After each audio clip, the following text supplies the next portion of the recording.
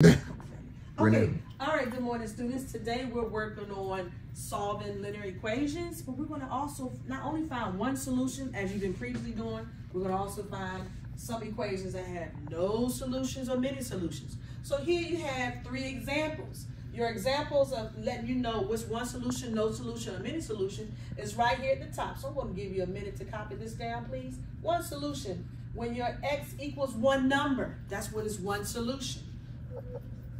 But when you have no solution, it's because one side of the equation does not equal the other side of the equation. So that's when you have no solutions. Therefore, when you see that A equals B, and we know that A does not equal B, it's no solutions.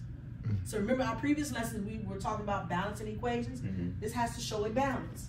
Many solution definitely shows a balance. It is when this side of the equation equals this side of the equation, based on your actual x value that you found.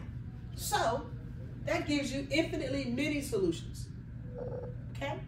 So we're gonna practice solving each one of these. Now you all have already experienced finding one solution. We're working on that. And as you can see, we have 3 equations, but let's look at the first one. We have 7x minus 3 equals 5x plus 5. You have that on your sheet. Everyone should be on that first column.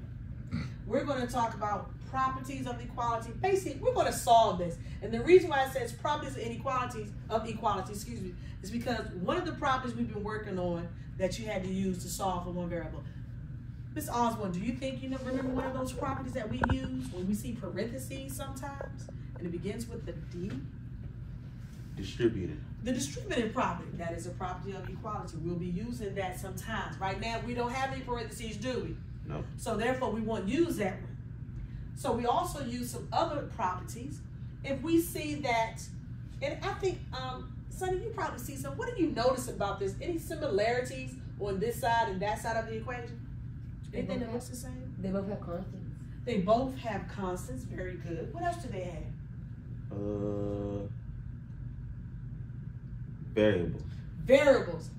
Are the variables the same? Yep. So whenever we're solving for one solution, we always want to isolate the variable. So we want this variable x to be on one of those sides, correct? So what am I going to do? And excuse my handwriting. What am I going to do to get these x's on maybe the left side? So we like to have x on the left side. What do I need to do? Yes, sir. You can subtract 5x from both sides. Okay, we're going to subtract 5x from both sides. So that's what I'm going to do here. Thank you so much. And when I subtract them, they cancel each other out on one side, right? Now, that's a property that we just used. Who thinks they know what that property is? To help you in your notebooks, but if you can't remember, I'm going to give you a little hint. Begins with the I. Some of y'all like to say, oh, we performed something. We did something. It's not isolation. But here's the deal. You all learned that addition is the opposite of subtraction, correct? In math terminology, we use another word for that. If you forgot, because I know you're just learning, it's called the inverse property. We did the inverse of addition, which is basically subtraction. If you want to say the subtraction property, that is fine, okay? We can definitely do that. We're going to continue to practice those inverses. So as we subtract 5x from both sides, what is 7x minus 5x? 2 to 7x minus 5x is 2x. Very good. Always keep your variable. And we bring down our negative, our minus 3, I should say. Now, what is the next thing we need to do? Yes. Sorry, it's a 5 on the other side, not a 3. So 5 on the other side? You want a Thank you so much. Thank you so much. All right. Yes, sometimes I make mistakes. Thank you so much. Now, what do we need to do this time? What do you think? We need to do the inverse operation. I'm gonna pause right there, right? That could be a good conversation because I want you to know, you think, are you talking too much right now? Yes. You caught it, right? You talking a little bit too much, right? It's okay. It's that ministry. So it could be a good time. Hey, I want now you and your partner to finish it, and then let's discuss afterwards. Okay. So that when they're doing it, it gives us more to talk about, and then they can lead the conversation. Yeah. So let's run it. Let's run that way. All right. Go ahead and talk with. So who thinks? So how would I do that? I would just say. So you would say at this point now we have 2x minus 3 equals 5. Do we have the variable isolated yet? Boom. That's a probing question, right? And there's like no. Yep. Now you're going to turn and talk with your team, your partner, and you're going to try now to use the inverse operation to isolate. As I come around, I should see you using the inverse operation. Give them time, and then you come back up. Sounds good. There you go. Sounds good.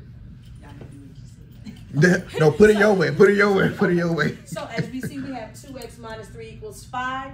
Has the x been isolated yet? No. All right, so I want you and your partner to turn and talk on how to continue to isolate that variable x.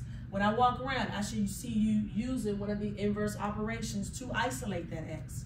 Yes, ma'am. Did we already review what isolate means? What does isolate mean? Isolate means from your previous lessons, we always want x to be on the side by itself. Okay, so they're inverse operations that have to be formed to move everything that's with x on the other side of the equation, meaning the equal sign. Good job. I like that. I like let's that. continue on. I'm going to walk around and you talk. And I hope now we'll see someone's solution on their paper. So, and mind you that this is connected to our warm-up, because remember we had a warm-up when we solved one variable was on one side of the equation. So I noticed that there are like terms still over here with negative 3 and 5. So we can, if we were going to do the inverse operation or the subtraction, or we would do the addition for this because it is a subtraction, so we can add 3 to both sides to get 2x equals 8. And then from there, in order to isolate the variable, we can divide each side by 2.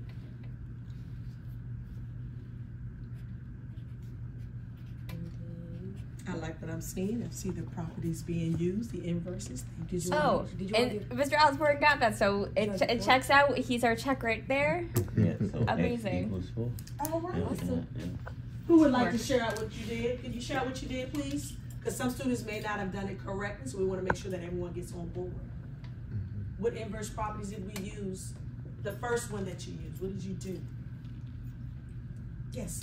My classmate, Ms. Gallister, she mentioned using inverse property, specifically addition. Yes, specifically addition in order to isolate our variable of 2x. And then how we did that was we added 3 to each side, which canceled out the negative 3, and then that 5 turned into 8. So now we have 2x equals 8.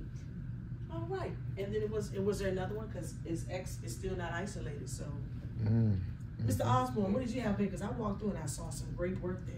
Yeah, so the inverse of 2x, I mean the method of 2x is multiplication. Gotcha. Right? So I would do the inverse of that on both sides, which is division. So I would divide 2 on both sides.